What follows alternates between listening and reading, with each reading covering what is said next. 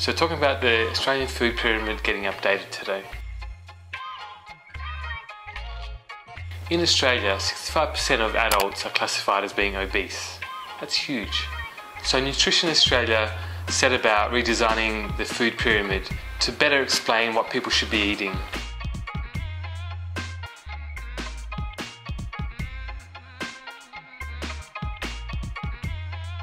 Nutrition Australia has made some bold new changes to the healthy eating pyramid, a staple of classrooms and kitchens throughout the country for 35 years.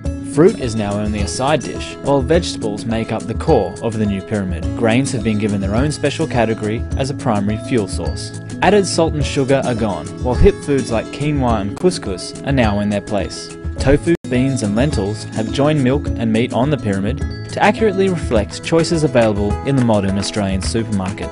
The new pyramid also encourages drinking more water and to try adding herbs and spices to flavour foods instead of using salt. The food pyramid hasn't been updated for 2 decades. So what's good in the changes of the food pyramid? As you can see, the main change is that you should be eating mainly fruits and vegetables. Whole grains gets its own section, so good to see them recommending people to carb up. Junk food is totally removed.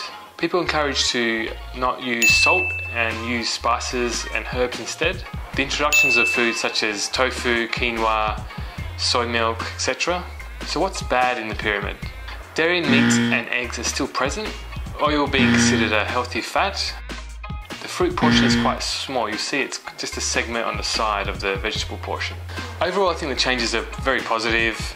They needed to be done, and hopefully this will help somewhat the obesity epidemic. Considering the changes to the pyramid were done with scientific backings, I'm surprised to see foods such as dairy and milk, cheese, meat, eggs still on there. Hopefully in the future this will get reduced or somewhat removed. I think the Australian pyramid is probably a bit clearer than the American one, because you can see at a glance what foods you should eat and shouldn't eat. What do you guys think? Do you guys think it's a positive change? Do you think it matters at all? Do you think it's going to make any improvements? Let me know in the comments below. As always, thanks for watching and see you again soon. But if you eat more healthy food, the healthier you get, the healthier, and you can actually do free running, free.